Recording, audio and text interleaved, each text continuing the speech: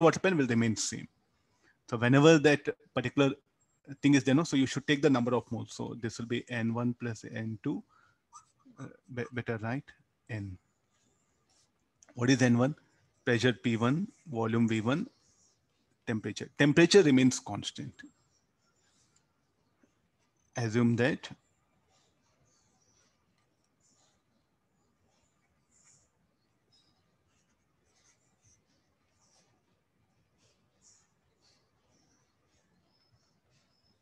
temperature remains constant. So therefore, what is the pressure? P2, V2, RT. So pressure P, volume V, RT. RT get cancelled. So therefore, we'll get P1, V1, P2, V2 equal to P. What is P1? P1 will write P0 plus 4ST by E. What is the volume? 4 by 3 pi A cube. What is P2? P0 plus 4ST by B. 4 by 3 pi B cube. Not surface area, volume. Volume of air. 4 by 3 pi A cube. This should be equal to 4ST by C. 4 by 3 pi C cube. So what we can take it out is like 4 by 3 pi, or this will become P0 A cube 4ST A square.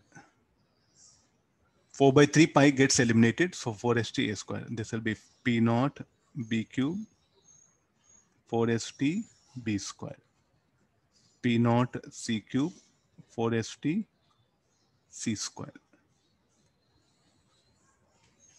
We wanted expression for surface tension. Okay, this will be P0 A cube plus B cube minus C cube. 4ST will be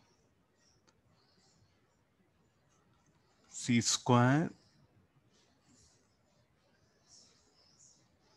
minus A square minus B square.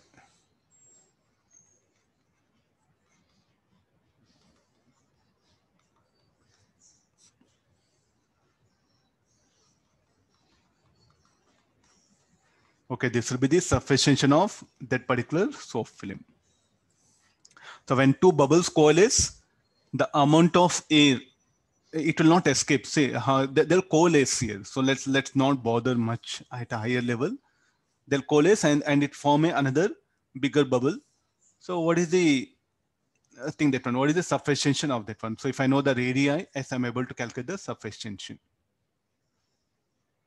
So here pressure is P, P1, P1, and this is P2.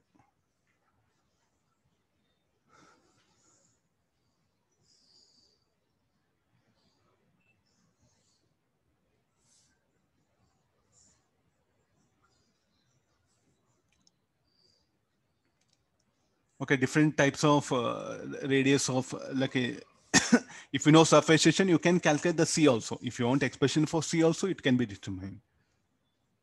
The data I'm asking surface tension, find surface.